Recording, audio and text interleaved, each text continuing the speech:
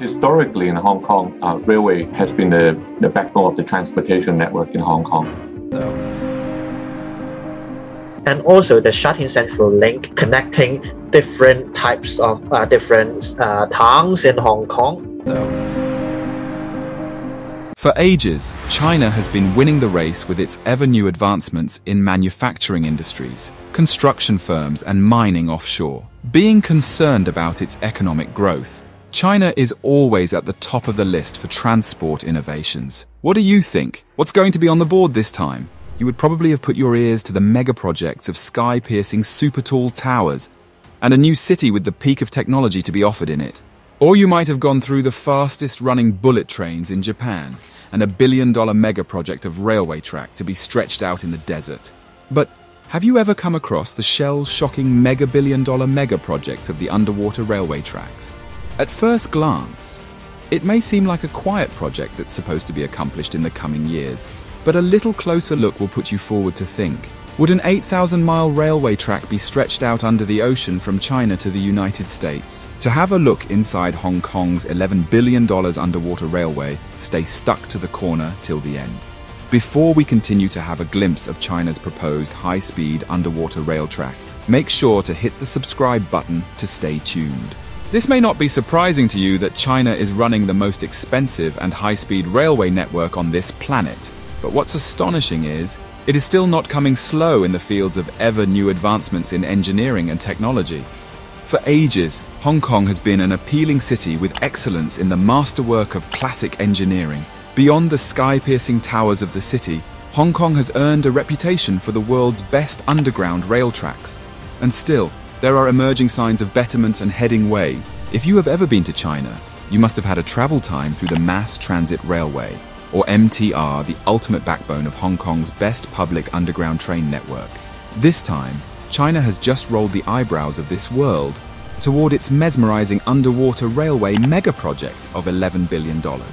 The multi-billion-dollar railroad network from Sha Tin to Central Link will turn over the public transportation structure of Hong Kong into a blazing and vivid transport web. Nestled at the east of the Pearl River, Hong Kong is an administrative territory in China for years. Hong Kong has been an area of business hub.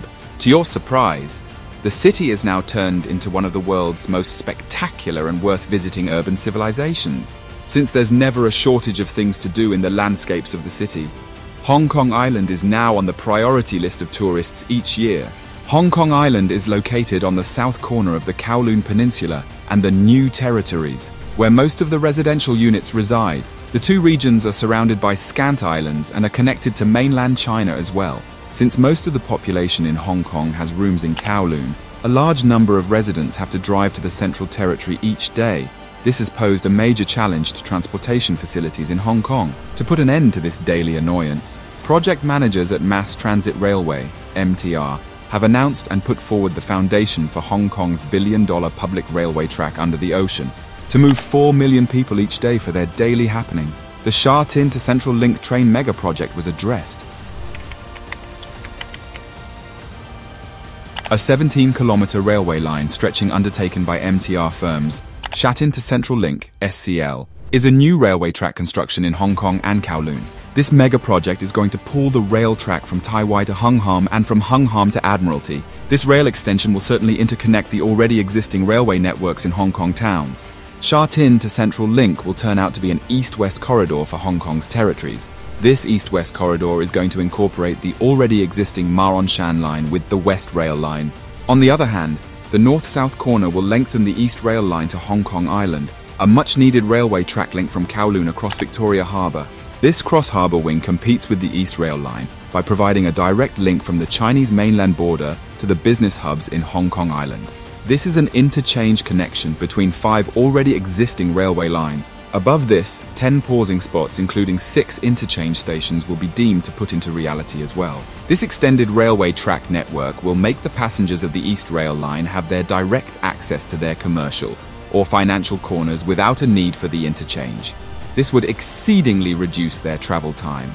Isn't that just the fulfillment of Hong Kong's public transportation? After the initial recommendation of Sha Tin to the Central Link Railway project in 2000, the project was officially approved for further planning in 2008 by the Executive Government of Hong Kong. Mass Transit Railway Corporation integrated the consultation of the public for the construction process of the Sha Tin to Central Link Railway project.